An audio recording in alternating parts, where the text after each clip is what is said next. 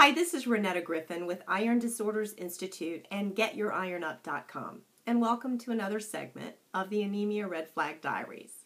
Today I wanted to talk to you about iron bullies and iron buddies. I didn't realize until recently that I had a lot of iron bullies in my life.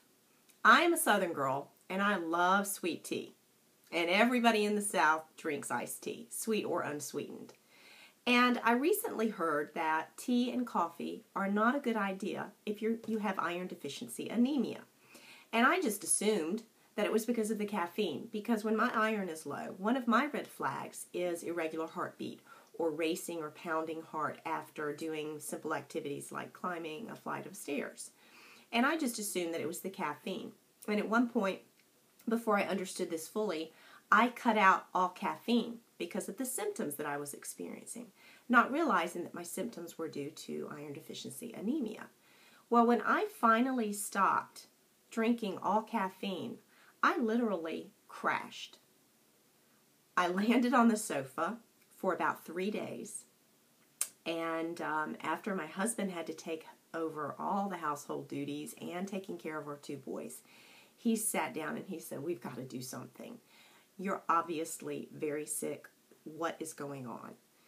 And we ended up at an emergency medical 24-hour facility, and they checked my blood, and my hemoglobin was at rock bottom, and so was my ferritin, my iron level. Well, what I finally realized is that the caffeine in all that tea that I was drinking, and I'm talking many, many glasses a day, the caffeine was the only thing keeping me going, because I was so low because of the anemia. Well, the caffeine was keeping me going and probably causing some heart palpitations, but the tannin in the tea was blocking my absorption of iron. So what little bit of iron I was taking in my diet or with iron supplements, the tannin in the tea was putting up a barrier. It was acting as a bully, an iron bully, against the iron that I was consuming. So there was no way that it was going to get through and get into my bloodstream and help my red blood cells to produce the oxygen that they needed to get to my major organs like my heart.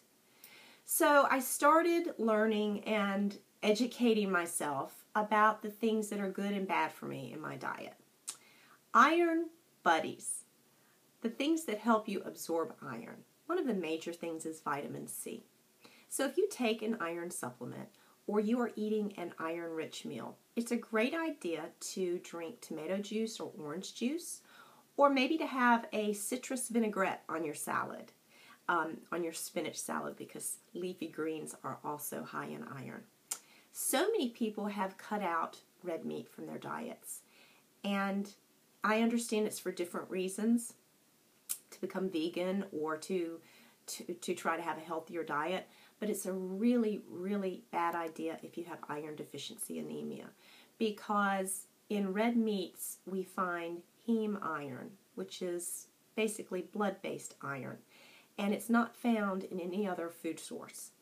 So if you can include red meats in your diet, lean red meats, it's a wonderful, wonderful idea, and it's one of the best ways to get your iron up over a gradual period of time.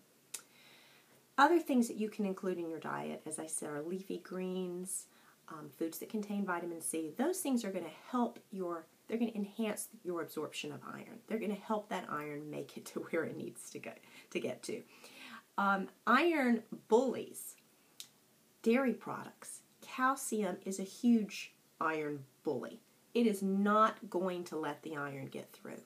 So if you take a calcium supplement, or you drink a lot of milk, or you are a big fan of yogurt, you don't want to consume it when you're taking your iron supplements or when you're having your iron-rich meal. So when you sit down for that nice steak dinner, you may want to go a little easy on the butter and the sour cream on your baked potato, or you may not want to have a creamy, dairy-based beverage or salad dressing with your meal. You want to avoid calcium when you're consuming your iron. Another thing is fiber, and that's very surprising to me. Fiber can block iron absorption. So can eggs. Antacids. If you take a prescription or over-the-counter antacid for indigestion or a proton pump inhibitor for acid reflux, that can block your absorption of iron with your supplements and with your diet. So think about these iron buddies and iron bullies, and especially tea and coffee. And think about those when you are planning your meals for the day, or planning your shopping list, or going out to dinner. And it doesn't mean that you have to cut it out completely. You can't, it's not that you can't have coffee and tea ever again, but you just need to think about it and try to have your iron-rich meal every day and leave those buddies out of the way.